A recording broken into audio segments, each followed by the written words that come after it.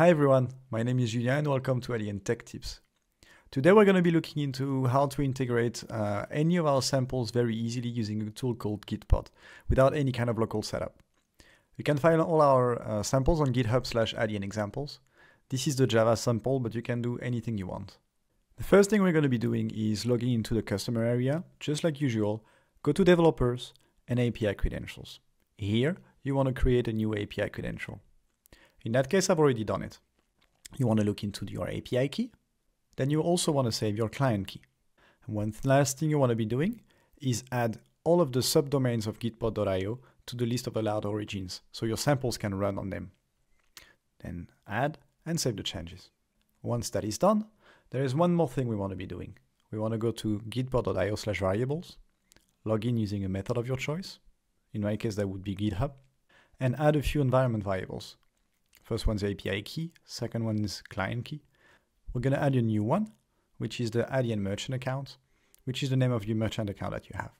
In my case, that would be Langrand Icon. I'm going to be using the global scope so that all of the workspaces of Gitpod will have access to those environment variables. Once we have done that, we can actually go back in any other samples we want and click on the Open in Gitpod button. This will take a few seconds the first time because Gitpod is going to clone the project, import all the dependencies in the background, start the project and everything else. But you only have to wait here, nothing else. By default, it will fire up a VS Code editor, but in the web.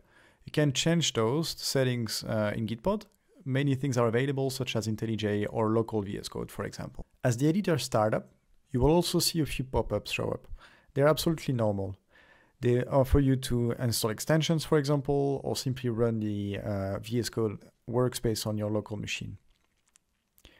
As the process starts up, you will see a browser show up. The browser will run the sample locally inside the VS Code installation, which is very powerful.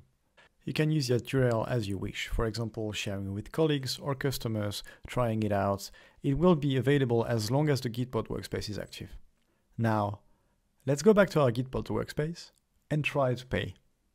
We're going to click on Drop In, which is available, and continue to check out.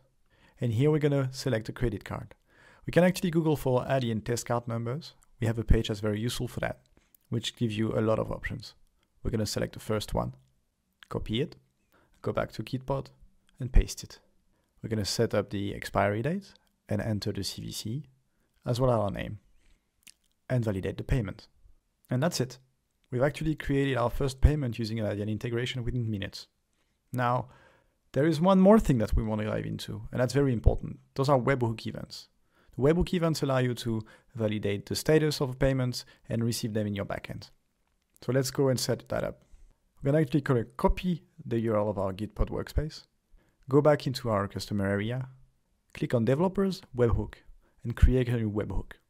Standard notification is going to be fine, for example. We're going to go to Server Configuration and paste the URL here.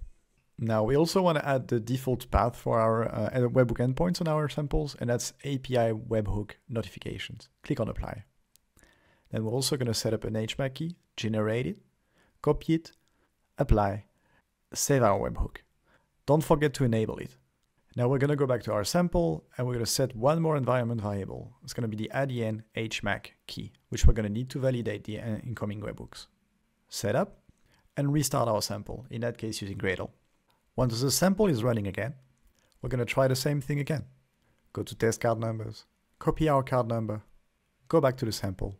This time click on card and enter all the necessary information. For example, expiry date, CVC, and in this case, the name as well.